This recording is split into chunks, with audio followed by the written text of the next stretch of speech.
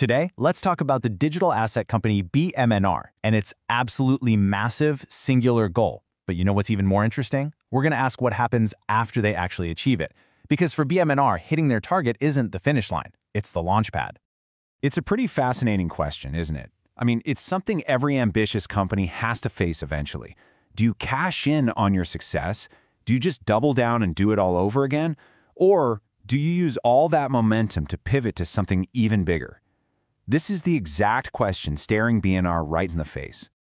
And this is the number at the very heart of it all, 5%. That's BMNR's stated goal, to acquire a full 5% of the entire Ethereum network. It is an ambition so huge it literally defines everything they do. And let's be super clear, this isn't just a goal for them, it is the goal.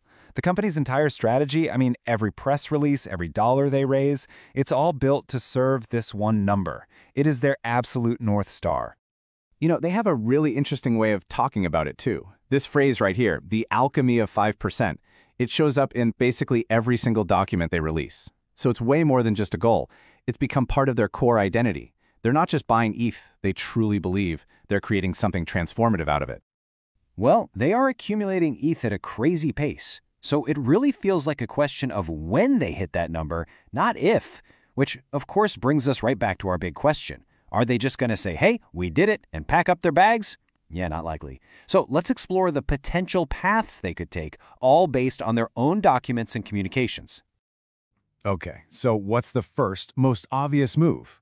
Well, they could just turn their massive pile of assets into a non-stop cash machine.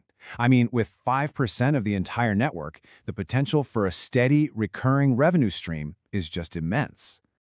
And the way they do this is through something called staking. In really simple terms, by holding onto their Ethereum and using it to help validate transactions and keep the network secure, they earn rewards. You can just think of it like earning a whole lot of interest on a gigantic savings account. So, what does that look like in real numbers? Well, even if we're being super conservative here, let's say a 3% yield and an Ethereum price hanging around $5,000, that 5% stake could pull in nearly $200 million in revenue every single year. That is a seriously powerful cash flow engine. But what if Ethereum's price really takes off? If ETH does a 10x from where it is today, that yearly revenue from staking jumps to over $1.5 billion. That is a truly mind-boggling number. But as powerful as that is, it's probably just the beginning of their plan. What if all that cash flow isn't really the end goal?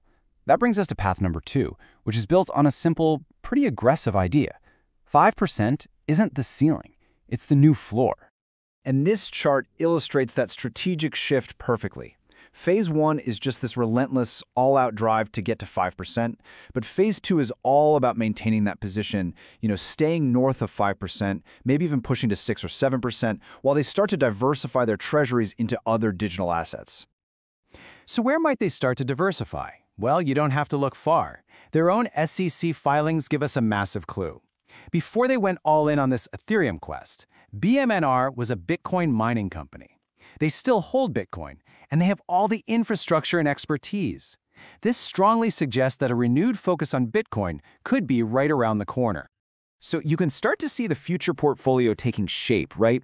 They'd likely build this really balanced treasury, keep stacking ETH as their high-yield engine, reinvest in the established power of Bitcoin, and then take some calculated risks on those high-reward moonshot assets, like their current stake in ASCO. All right, this brings us to our third and maybe the most dynamic path. With a huge treasury and a powerful revenue stream, BMNR could go on an absolute shopping spree, growing not just by stacking assets, but by straight-up acquiring other companies. And from what we can see in their investor documents, it looks like they'd attack this from two different angles. First, they could just buy other companies that are sitting on digital assets, especially if those companies are trading for less than what they hold. And second, they can start buying up technologies that fit in with their core business. And hey, this isn't just us speculating. This is pulled directly from their SEC filings on how they'll use their money. They've explicitly told regulators they have the flexibility to acquire businesses. This could mean buying a liquid staking company, a crypto lending platform, or any number of key pieces of the Web3 puzzle. So you've got cashing in, doubling down, and buying up the competition. Those are all really powerful moves. But there is a fourth path that seems to tie them all together, a long-term vision that feels like the ultimate goal: becoming a foundational builder for the entire next generation of the internet. And this is where it all really clicks into place. We need to stop seeing the 5% goal as the endgame and start seeing it as the fuel. It's the foundation that gives them the capital, the credibility, and the network influence to go out and invest in and even build truly groundbreaking technologies on the blockchain. And their investor decks actually give us a peek into what they're dreaming about. We're talking about some seriously far future concepts here. Things like proof of humanity, which are protocols for proving a user is a real, unique person, or systems for verifying AI microtransactions, not to mention next-gen scaling and stablecoin tech. They aren't just planning to own a piece of the network, they're planning to build the next floors on top of it. Which leaves us with one final and kind of provocative question to think about. The entire idea of blockchain is decentralization, right? BMNR's strategy, while frankly brilliant from a business perspective, creates this fundamental tension. As they get closer to their 5% goal and beyond, the influence of one single powerful company just grows and grows. So what does that really mean for the future of a supposedly decentralized world? It's definitely something to think about. Thanks for tuning in. If you like our content, please don't forget to subscribe. That helps us a lot.